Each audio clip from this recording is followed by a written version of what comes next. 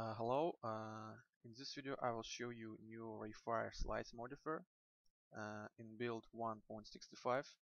Um, Originally we didn't plan to write this plugin, and our goal was writing our own mesh class, and thanks to this we can now finally start develop plugins for Maya as well. But eventually we decided to write a simple modifier as a replacement to this max slice modifier, this one.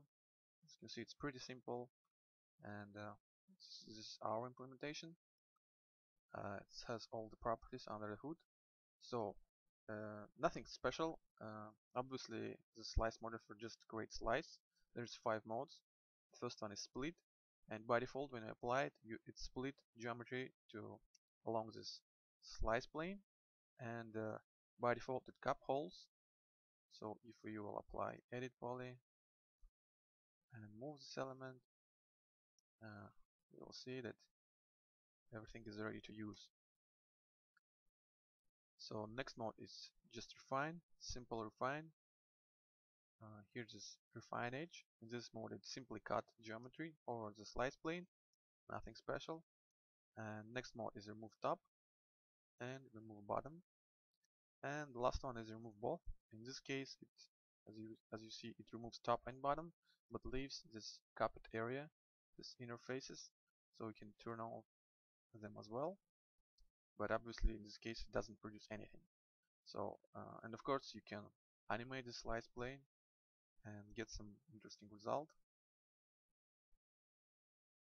Okay, let's move to split mode, and now let's see this options property. First one is interactive. It mostly for very high poly object.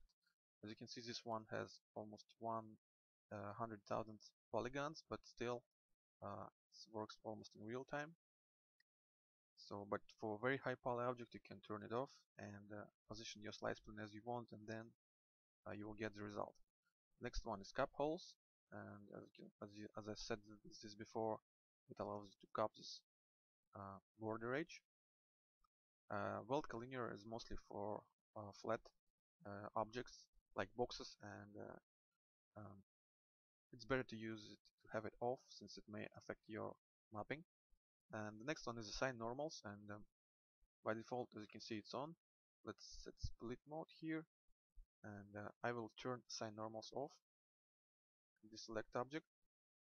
So here you can see there's appears some small artifacts here along this slice stage.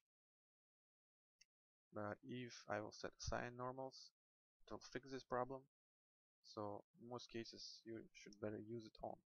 And selected elements only allows you to fragment only select elements. So if you right now I have only one element here, obviously, but if you have 2 elements, you can select the one you want, and then go to RayFire Slice, hit select elements only, and it will slice only select element.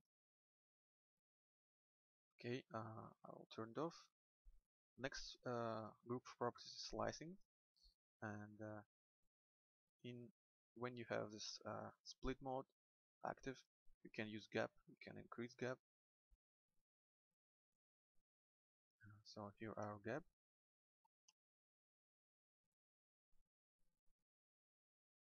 Again, in some cases might be very useful. And another feature is num slices. So by default it creates one slice plane, but you can set here, let's say 10, and it will create 10 slice planes. And right now my gap is very big, so I will set it to 0. Here's my 10 slices. So let's set here maybe 1 centimeter. Okay, now you can see that we have multiple slices, and each slice has gap. And here you can 2 ways to define the distance between these slice planes. First one is offset relative to next one. So right now it's 5 centimeters. So I can increase. I can define here exact value, like I want distance between each slice be, let's say, 20 centimeters.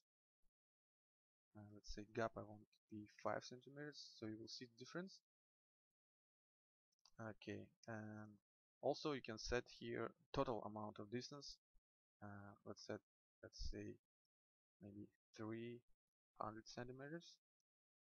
Okay, and as you can see, there's our original slice plane. This orange one is at the center of all these planes, but you can set it. This is because you have here both directions checkbox. If I will uncheck it, all slice plane will move upper from this one. So in this way, you can define the position of first slice plane, and then all other slices will go upper. So again, in some cases this might be very useful.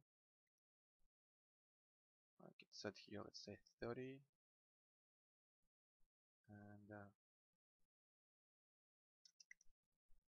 300 again.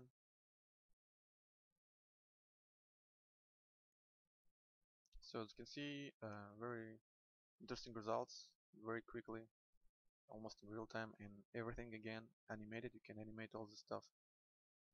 So let's set here, let's say 35. Okay. Next group of properties is mapping and Gizmo, and this first two, width and length, defines the size of this slice Gizmo, and it doesn't affect to geometry slicing, but affects to mapping. So let's create some multi-sub-object material. So this is my material. I will add another one, ID2, and as you can see, since I have set here material ID2, it automatically set here this gray material. So let's set here checker material as this ID2 material, and here you can see that I apply this material to inner faces, and checks it. So you will better see, I will set here to remove top, and here also you can define tiling. Let's set here, let's say 10, and changing this length and width, you can define your map as well.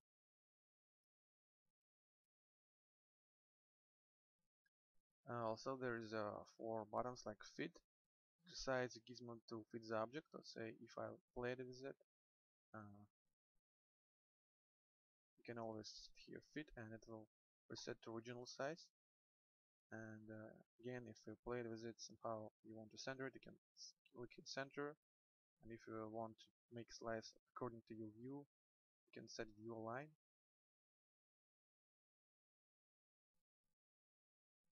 And this one, acquire, allows you to pick any object with another slice modifier and use the same gizmo.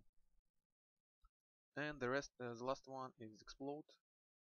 It simply allows you to explode to elements, everything. So let's set here, it was before. So we can set here explode to objects, and here you'll get all the elements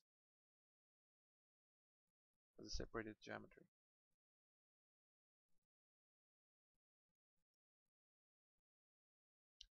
Okay, this is it for the slice modifier, and thank you for watching.